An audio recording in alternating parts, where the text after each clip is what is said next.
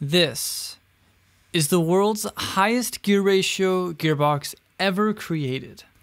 But can you guess the gear ratio? It's extremely high. And how long do you think it'll take for the very last gear to spin? For example, this other gearbox that I made in an earlier video would take 25,000 years to spin, but this one completely blows that one out of the water.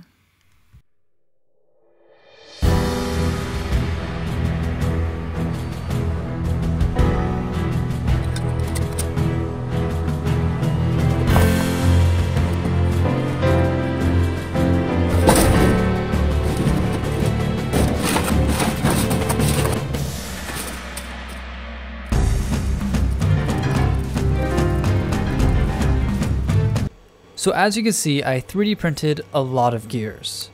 170 to be precise. The stand for this gearbox is so big that I couldn't fit it on my biggest 3D printer, the Creality CR10, so I had to plastic weld it together. I purposely designed the holes in the gears to be slightly too small. That way I could drill them out to the exact size.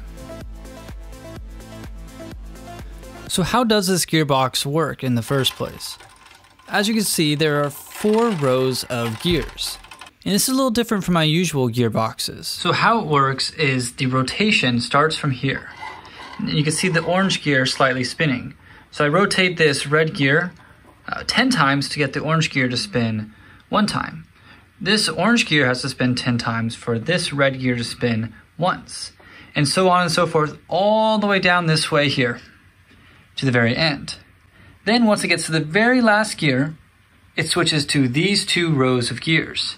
Then it goes all the way down in these 2 rows until it gets to the very, very last gear. So with that, how do we find the gear ratio? Well, it's pretty simple. The gear ratio of 2 gears is 10:1. This is because we have 12 gear teeth on this small gear and 120 gear teeth on the big gear. So basically we take the 10:1 gear ratio and raise it to the number of pairs of gears in this entire gearbox. So since we have 170 gears, that means there are 169 gear pairs. So the gear ratio of this gearbox is 10 raised to the 169th power. But what does that even mean? And how big is that number? Well, here's a photo of the observable universe. The number of atoms in the observable universe is roughly 10 to the 82nd power. So this gearbox has a significantly higher gear ratio than the number of atoms in the observable universe. And how fast would I have to rotate the first gear in order to get the last gear to rotate 1 time before the heat death of the end of the universe? The heat death of the universe will occur in approximately 1.7 times 10 to the 106th years, or basically this many years.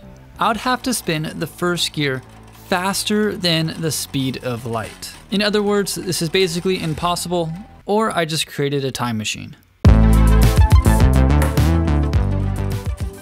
I'd like to thank my friends over at Brilliant for sponsoring this video. Brilliant is a great way to interactively learn math, science, physics, logic, computer science, and more. There are over 70 courses with thousands of lessons to choose from. I've been working through the Advanced Logic course myself. To get started for free, visit brilliant.org/3dprinteracademy or click the link in the description. The first 200 of you will get 20% off Brilliant's annual premium subscription. Learning a little every day can have a huge impact on your life and profession. Brilliant helps you learn specific skills and how to be a better thinker. Learn by doing with Brilliant's hands-on, interactive, bite-sized lessons.